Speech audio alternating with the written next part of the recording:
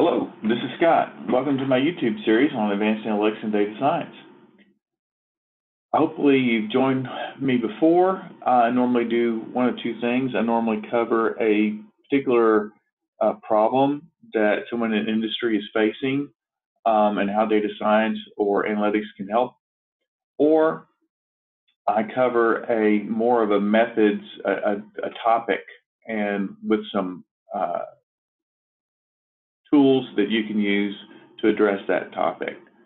So today it's the latter. I'm actually talking specifically about simple forecasting methods in R.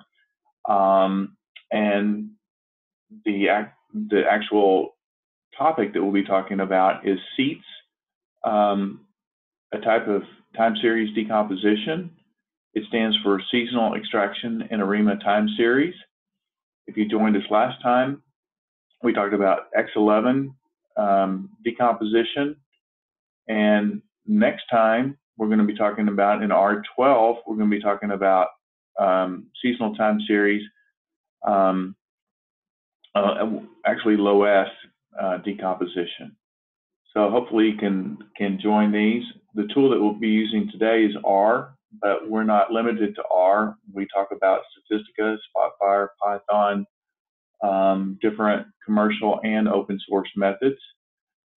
So let's just get into some seats. So again, seasonal extraction in ARIMA time series, and we'll be talking more specifically about ARIMA and some of the upcoming videos that we have. Just to let you know a few things about seats. As it was developed by the Bank of Spain, so a lot of government agencies across the world are actually using this particular method. It works only on quarterly and monthly data. So if you have hourly data, minute data, any other thing that you have a time series with, you'll need to adjust or use an outside method for that, some alternative approach. And let me give you a couple of references. This Hyman and I'm not even going to try to pronounce George's name. You can reference this via OTEX, or a lot of this particular seats conversation you can find in this book by Dagum and Ian Conciani, and you can find that on Amazon. We're going to be using this seasonal package today, and we're going to do something very simple, but to let you know, and we used this last time by the X11, we actually used the seasonal package as well. You can find more information here, and some of the functions that are available within this package I've got listed here. So if we go to RStudio, I've got a very simple script here, but I want to mention a couple of things. Number one, and I made a comment to myself so that I would make sure that I commented on the forward pipe operator. We've been using this for, I think, 2 or 3, possibly, I'm not sure, but this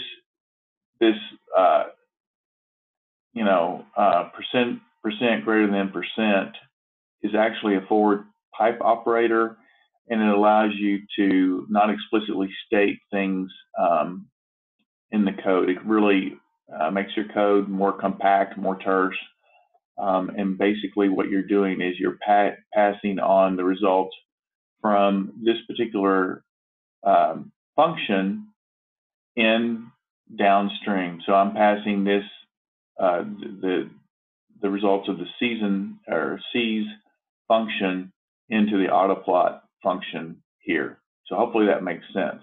Also, if you use just this library seasonal and you don't use the package that we've been using up here, this FPP package by Hyman, this is going to error out because this auto plot is actually in this FPP package. So if you're going to use the auto plot, make sure that you execute both of those.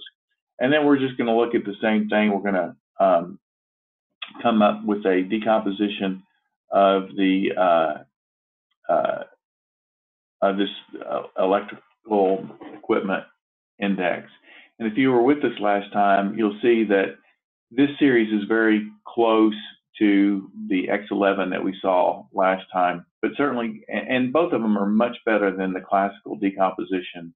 The classical decomposition, we saw that when we looked at the remainders, we had a series of remainders, some residual effect here in the remainders that this particular method has taken care of. So obviously we want those remainders to be, you know, non-correlated. So with that, that's simple and that was easy. Next time we're going to be talking about STL decomposition. I hope you can join us. If you have comments, please send me an email. Thanks.